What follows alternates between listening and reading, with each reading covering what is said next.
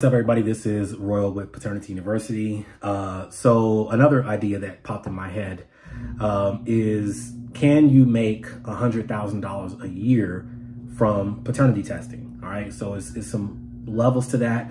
I will start by saying that I am not a financial advisor. I'm not a business consultant. I'm not a tax professional or anything of that nature. So there are certain aspects and nuances that are based on your individual situation. Okay, but let's just say based on sales and cost of goods sold, can you make $100,000 a year in paternity testing? And so the answer is you could. Okay, I cannot guarantee that you will. I won't say that you won't, but you could. So to bring in $100,000, all right, to yourself, paid to yourself, or at least before taxes, I would say that you would need to at least do about $250,000 to $300,000 in sales just from your paternity testing, okay?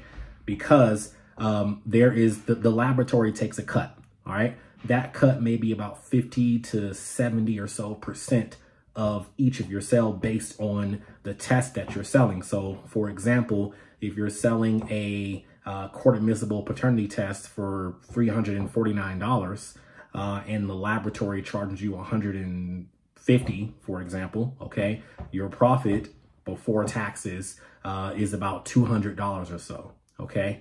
And so you do the math to determine the exact percentage of your cost of goods sold. That's that percentage right there in between of how much it cost you to run that test. And you'd have to determine that.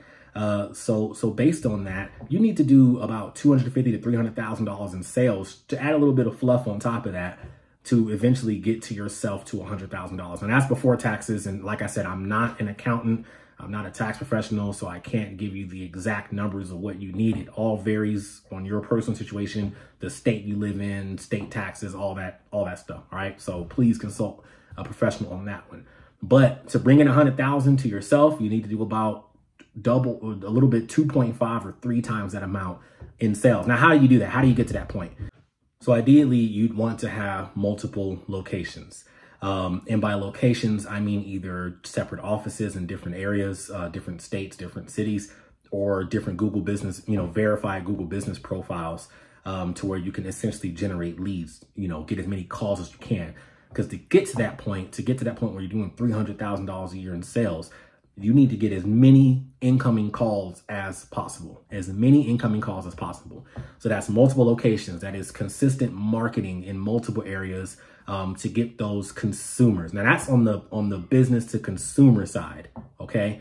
That is on the business to consumer. That means that you are marketing to the people that call you and need it. Now, what about attorneys? What about governments? That will also add a way to get to that $100,000 a year to your self mark, is adding other sales channels. All right. So attorney referrals, local city governments that need paternity testing services fulfilled.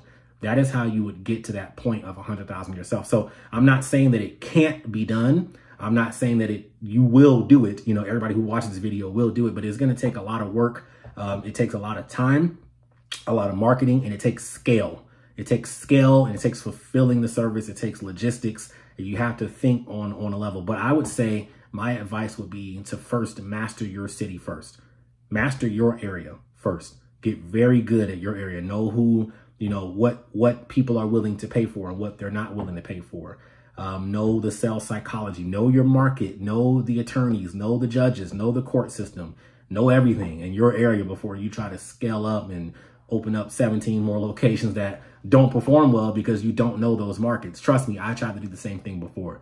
So those are things to consider if you're trying to get to that $100,000 a year mark. Remember, I'm not, a tax attorney.